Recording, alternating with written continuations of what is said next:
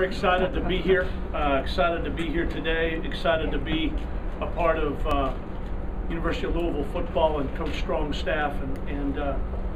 I have some positive things and then some concerns. And I want to start with the positives because I like to be a positive guy.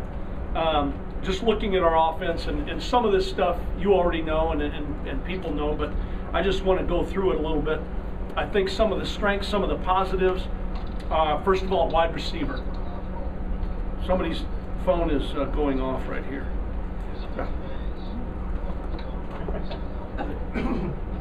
It's probably me, Rocco. Somebody's phone is playing back. Dr. Martin Luther King back out. Anyway, the positives on offense. First of all, I'd have to say the wide receiver position. Josh Bellamy, Andrell Smith, Michael Lee Harris. Even though Michael Lee Harris has not played much here, had some injury issues, we expect big things out of him. Damian Copeland, another guy, and then there's a couple of freshmen that you're going to hear about at the receiver position. One of them is a local guy, a guy we think was probably the best player in the state of Kentucky last year, and that's Devontae Parker from Ballard High School. And then also Eli Rogers from Miami, Florida. Those two guys, I think you're gonna see and hear about them a lot in the future, and we're very excited about those guys. Tight end position, Josh Chichester has moved last year. He played kind of a hybrid between a wide receiver and a tight end. He's moving into the tight end position this year, and that's a positive. He's given us a lot of leadership. He works very hard. That's a positive. The running back position, you look at with two guys, two good players in Vic Anderson and Jeremy Wright. We feel very good about those guys. So those are what I would say the positives and the things that I look at as being real positives going into this season. The concerns or the question marks. The first one is the offensive line, and everybody knows about that.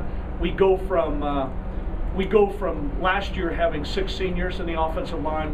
We started 4, but we had 6 that played. And the fact that really the only returning starter is Mario Benavides, our center. That's a positive, but it's also a concern, the fact that we are replacing 4 starters. A guy that played a lot last year, Alex Cupper, will play one of those positions. Ryan Kessling, who is a senior this year, will be playing one of those positions, I think.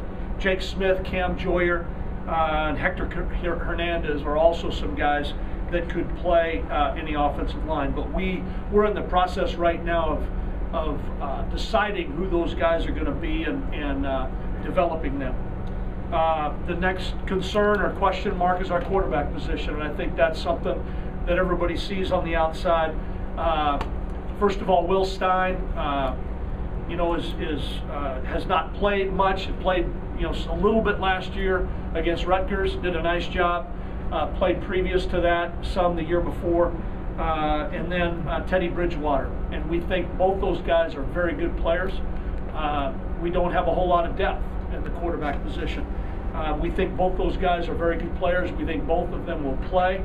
How that's all going to work itself out will be determined during training camp as far as who the starter is and how that's going to work. But we do expect to play both those guys. I think another concern, another question mark is the depth at the tight end position. Behind Josh Chichester, we've got a depth issue, and that's another concern. So all in all, there's positives and there's concerns. And we've got a lot of work to do on offense. Vance made it sound like we were moving the ball all over the place. The way I look at it, I think our defense is really good, and we're scrambling each day, struggling each day to try to make some first downs and move the football. So that's kind of where we're at as far as what I see as positives and question marks. Questions.